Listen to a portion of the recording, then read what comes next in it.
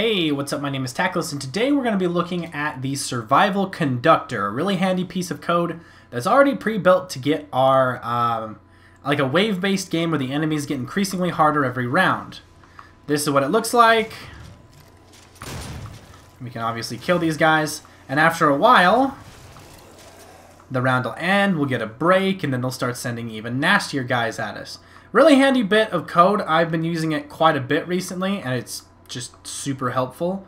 Now, before I get too far into this, I'd just like to mention that I did actually hold a poll on Twitter as to what people wanted to see for my next tutorial.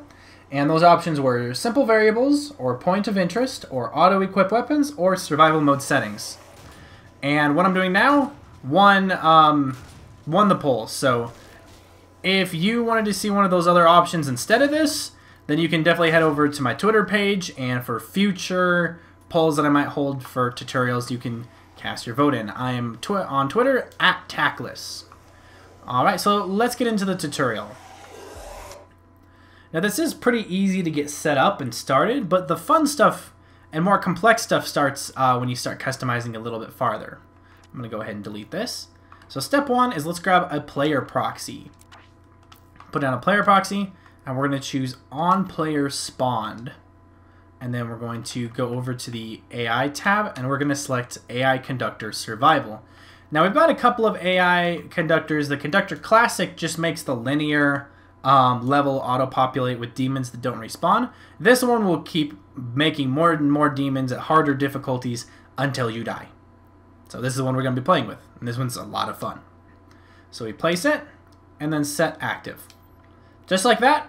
It's working. It's done. We're ready to go. Now, there's a lot of customization and flexibility that we can have, however. First thing I'd recommend is probably to put a delay on it, because at the moment, as you saw when I previewed it, the enemies will start coming at you immediately. Let's put a bit of a delay on it. Like a 10-second delay.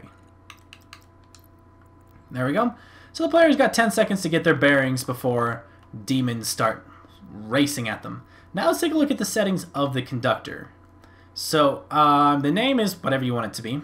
Conductor controlled AI is 12. Unfortunately, we can't put more than 12. That means that only 12 demons can exist at any given time.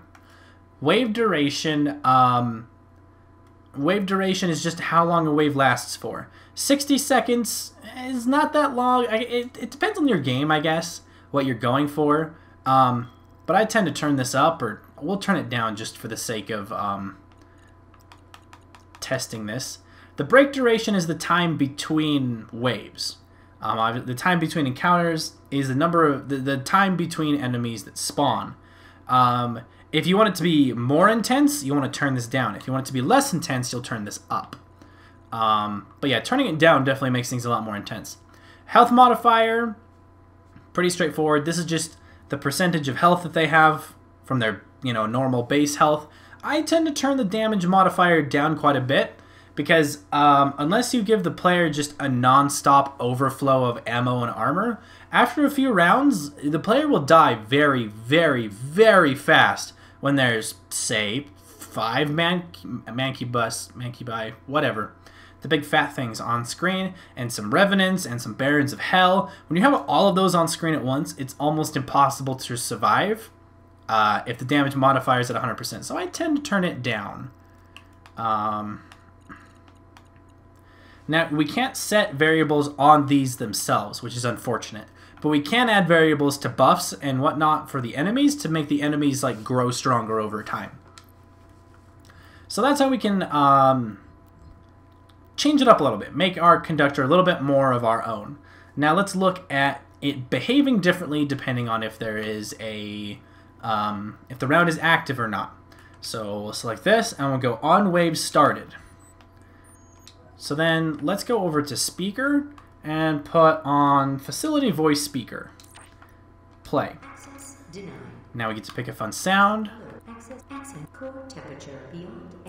Doesn't really matter what you pick, but explosive, fluid, radiant, powers, toxic, reactor, gasoline, central, advent, demon, auxiliary, argent, and discharging your keep. Please remember, when handling, please follow. Accent alert. We're just gonna do we're just going to do attention. So that's what it'll say when the round is started. When the round ends, we're going to do a similar thing. Let's bring it over here. Play another voice. Deny access. And then... Attention, caution, condition, demonic, evacuate, warning, warning. There are a lot of warnings. Access denied. Activate alert. Cannot track. Automatic category. Access grant. Core access granted. Have a nice day. Access publish. Thank you. Wake up. Hello. How may I? Welcome. I always take way too long to pick a sound. Environment. We'll do environment stabilized. There we go. So when it when the round starts, we'll get attention. When the round ends, it'll say environment stabilized. And if the player has their subtitles on, like I do, it'll also show them a little bit of text for that. Now there's all kinds of other fun stuff that we can do as well. Now I built a game that was reminiscent of Killing Floor, which I'm actually thinking about doing a live stream of it, probably tomorrow, building the entire thing from scratch. So let's do that. Let's grab a room. Let's see. Computer room's good. Place it away.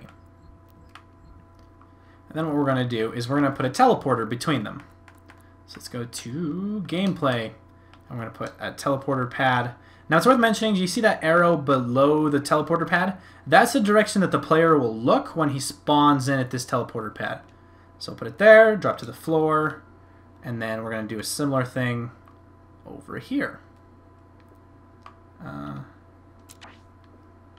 Probably should take that and drop it. Then we'll go ahead and really quickly link these two together.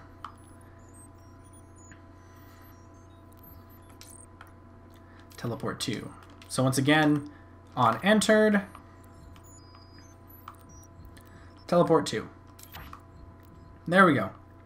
Now let's say that we want this so that you can always teleport out of that room, regardless if the round is started or stopped, but only be able to teleport to that room from this teleporter when there's a break. So pretty much it's a two-way door when the round is on break, but when the round has started, it's a one-way door. Let's see if we can do that. So we're gonna once again go to on wave started here, pick this bit of code, and we're gonna go over to the teleporter pad and we're gonna put disable teleporter. Then when we're gonna go to on break started, select that, take you to the same teleport pad, enable teleporter. Now this teleporter can only it'll only be able to be teleported between rounds. Now let's also put a point of interest here. Now I am planning on doing a tutorial further on a point of interest, so I'm not going to go into this in too much depth. But on wave started, actually first let's go to on break. On break started, we're going to go to this teleporter and we're going to set point of interest. Then we can go over to that point of interest. Yeah, we'll just leave it like that. I'll go into further settings in a different video on how point of interests work. But then, once you set a point of interest, it'll be there forever until you removed it. So on wave started, we're going to go to that same teleporter and remove point of interest, clear point of interest. So now between rounds, it'll show an icon here and you'll be able to teleport from here to there. So that's kind of the a little bit more interesting and complex stuff. But let's look at something that's really useful, like building up a variable between rounds. So let's see, we're going to select this, and I'm going to make a whole new string of code over here. I like to go off the same nodes as much as I can just to save on room, but it's also good to keep everything nice and categorized. So then we're going to go and we're going to select a variable. Let's pick a number. And we're going to make a new number, and we're going to add to this number. So this number we're going to call enemy health. And then let's pick a good icon of a skull and put the initial value to 1. There we go. So on the wave started, it'll increase this variable, which starts at 1, by whatever we pick here. The value here is currently 1. Let's put this to like 75. There we go. And then what we can do so that this enemy health variable actually benefits the demons is we're going to make an AI proxy. And on AI spawned, pick another AI proxy. We're going to apply buff. This buff that we're going to add is a health buff. So I'm going to press left trigger to be able to add a variable or whatever it is on your system. Pick that, and then we're going to select enemy health. There we go. So this will buff the enemies by whatever that is, or whatever this variable is at. It's a little bit tricky to actually see, but we'll give it a shot.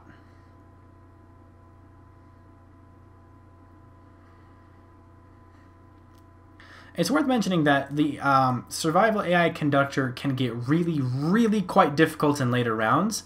So if you're going to make a survival game with the intention that the player can play and survive realistically for upwards of 30 minutes, you're going to need a pretty decent player upgrading system.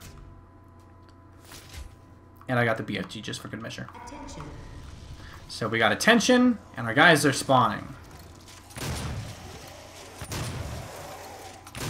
Probably should have added some way to get ammo back. It is worth mentioning that these that this spawner, or the conductor, doesn't care how many enemies you kill. It just sends enemies at you for as many as you can take for the time period. There we go. Environment stabilized. Poof, we can teleport through. Poof, we can teleport back. Alright, so we're between rounds, not a lot's happening. We'll be buying stuff, refilling ammo, whatever floats our boat. Now it's hard to tell because, well, the super shotgun is really quite strong. But let's try just meleeing and see if we can gauge how many melee hits it takes to kill these guys. So it's taking a lot. We're definitely dealing with tougher than normal enemies. And I died. Now when you die, if you spawn too far away, enemies tend to despawn. It's a nice little safety measure so that you don't respawn in a room full of enemies. They will get back in pretty quickly.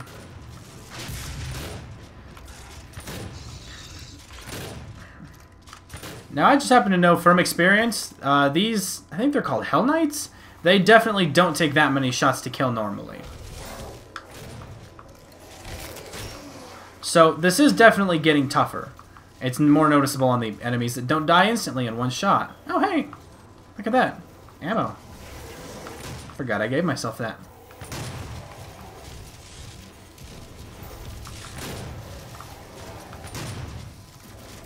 So yeah, this is pretty much how the survival thing works. Now, there isn't a ton of flexibility in the sense that you don't get to pick your own enemies, you don't get to pick exactly what they drop, or have like a random chance of that through the survival conductor. But for what it does very well. If you need more flexibility, you're going to have to build something from scratch. It's going to take a lot more time and effort than the survival conductor. Hopefully this helps. I know quite a few people have been asking about this. Once again, if you have an idea for a tutorial, leave a comment below or ask on Twitter, and I will definitely see what I can do. And I am hoping to do a stream of Doom probably tomorrow, because I've got the day off tomorrow. Yeah, so let me know what you guys think, or if you're interested in that live stream, and I will see you guys later.